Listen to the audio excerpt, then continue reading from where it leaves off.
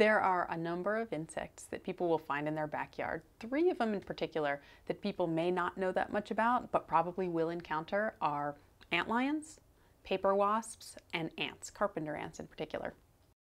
So antlions, people probably have seen them in their yard, even if they don't know what an antlion is. So antlion pits actually are in sandy areas, usually covered over, very dry areas, and they look just like a conical pit, as if somebody stuck their finger in the sand and made a little well. But at the bottom of every single one of those pits is a little juvenile insect called an antlion, because it's sitting at the bottom of the pit waiting for ants or other small insects to fall down, and that's what they eat. When they grow up into adults, they look a lot like dragonflies. They're quite beautiful, they have big wings, but they're not as long-lived as dragonflies. So most people have never actually seen the adults, or if they did, they might not have known what it is. Paper wasps are often found around places where people live. These wasp nests are made of fibers, wood fibers usually, from the wasps going out and collecting bits of wood.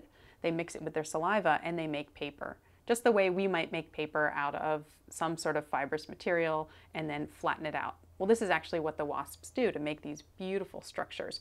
Paper wasps are one of the major groups of insects that's responsible for controlling pests. So if you have a garden, you might be concerned about things eating your tomatoes or your parsley or anything that might be out there. Paper wasps are going out and primarily collecting caterpillars to feed to their babies. There have been some estimates that these are some of the primary predators that help control pests in agricultural systems. So the Florida carpenter ant is one of the largest ants that we have around here. It's big and red and black, and they have different sized individuals. So if you're looking at a line of these ants, you'll see that some of them are smaller, some of them are bigger, and some of the big ones have these big blocky heads. Those are the soldiers. The term carpenter refers to the fact that some of these ants, not this particular species, but some of these ants will actually excavate cavities in wood. And so people get concerned, of course, because you don't want ants hollowing out the wooden beams that support your home.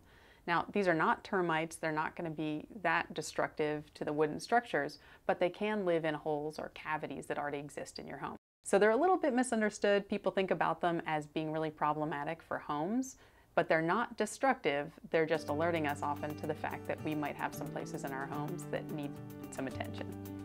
For more information on insects, visit Solutions for Your Life.